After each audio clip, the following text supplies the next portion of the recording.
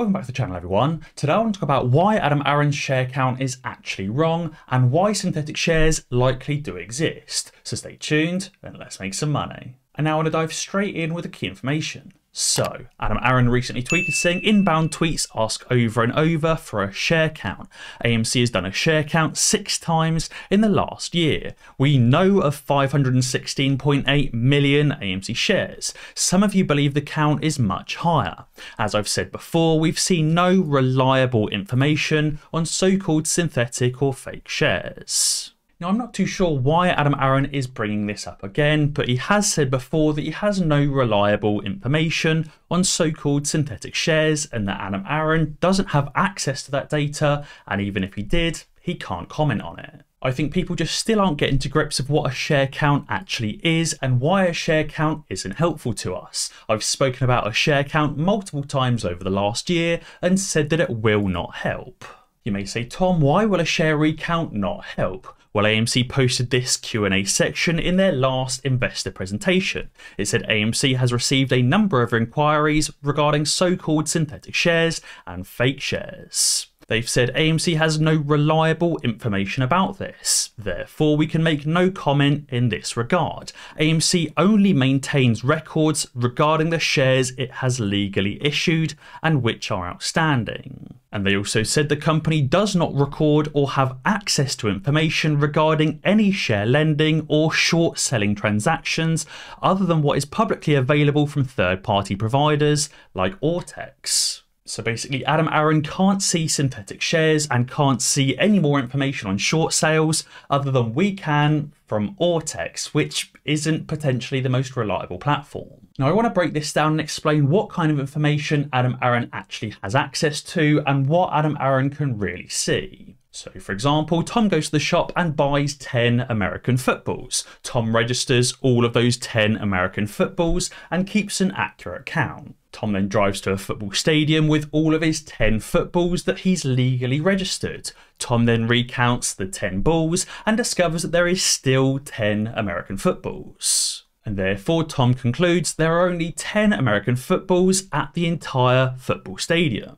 And therefore, Tom can't reliably see into the storage rooms at the football stadium. However, fortunately enough, Kenny G, a spectator sitting in his car a few cars down, says that the storage rooms are empty. And therefore, Tom's legally issued and legally registered 10 footballs must be the only 10 footballs in the entire football stadium. Now, I'm sure if you've been to a football stadium, you know how ridiculous that sounds to only have 10 balls in the entire football stadium, all of which are owned by Tom in his car sat outside. However, because Tom can't reliably see into the storage rooms at the stadium, can't see into the locker rooms, can't see into the player tunnels, he can only assume that all 10 of his balls are the only 10 balls in existence. And therefore, as Boss Blunt says, Adam Aron is fulfilling his legal obligations and is not able to discuss a speculation regarding synthetics or fake shares.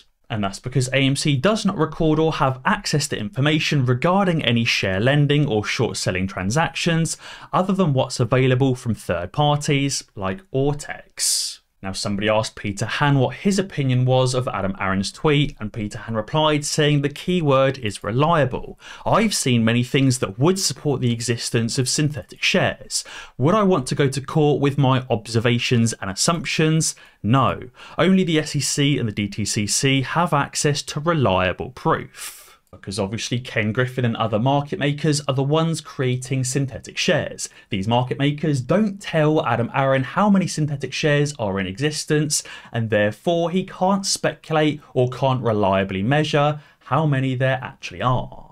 Adam Aron can't exactly say, Ken Griffin, how many synthetics have you created, just so I can keep a little tally and tell my Twitter followers and tell the apes just how many synthetics you've created. But please don't lie, because I need to know the exact truth, the reliable truth of how many synthetics you've created.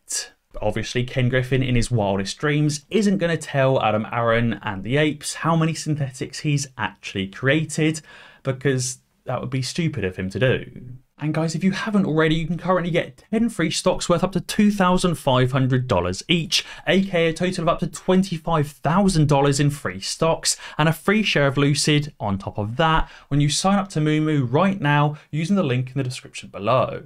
Moomoo and Futu also do not accept payment for order flow, and I've also found out that Moomoo and Futu don't even lend your shares out to other hedge funds as well, and therefore Moomoo is brilliant for buying those AMC shares. And I think you have to remember, as Retail Stock says, the man quite literally wore no pants on a live feed interview. He also said predatory shorting on national TV, and he told the shorts to choke on that and acknowledged our frustrations live on an earnings call. You have to remember that Adam Aron purposefully wore no pants on a live interview with Trey Trades and purposefully knocked down his webcam so everyone could see the naked shorts. Obviously, Adam Aron has no reliable information on so-called synthetic shares because obviously Ken Griffin won't tell him, and therefore Adam Aron can't legally speculate on how many synthetics there actually are. However, something we can reliably measure is this tweet from Unusual Whales, who said on Friday and Monday, hedge funds sold stocks at the fastest pace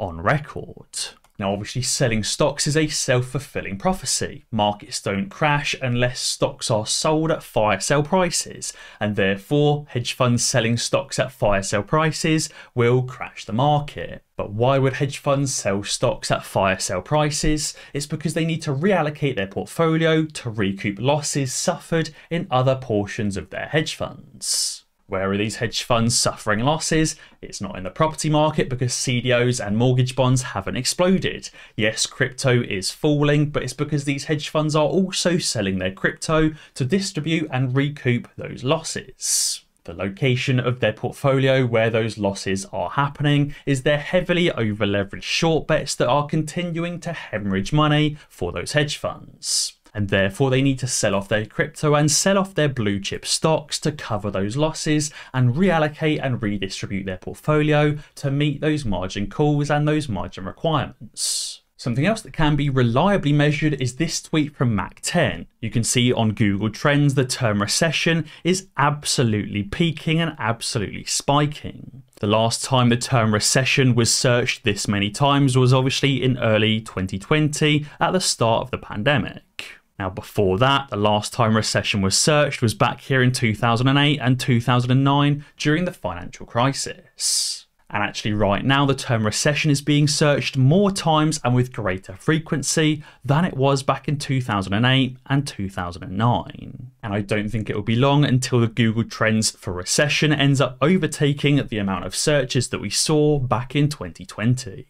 And obviously the last time this search trend for recession peaked, we saw bailouts in 2020, we saw massive cash printing back in 2019, and we saw massive bailouts back in 2008 and 2009 as well. But right now, we have maximum Fed tightening. Obviously, the Fed has now just entered into QT or quantitative tightening and is also raising rates, not cutting rates like it did in 2008, 2009 and in 2020. Now, something else I thought was very interesting and very worrying was this tweet and a certain reply from Shibatoshi Nakamoto, who said it's the end of the world as we know it, tweeting a meme of the Grim Reaper blasting through stocks, blasting through cryptocurrency, and just about to blast through real estate. Shibatoshi Nakamoto is saying the stock market and the crypto market has crashed, and the next market to crash is the real estate market. We also received a reply from none other than Elon Musk saying, true.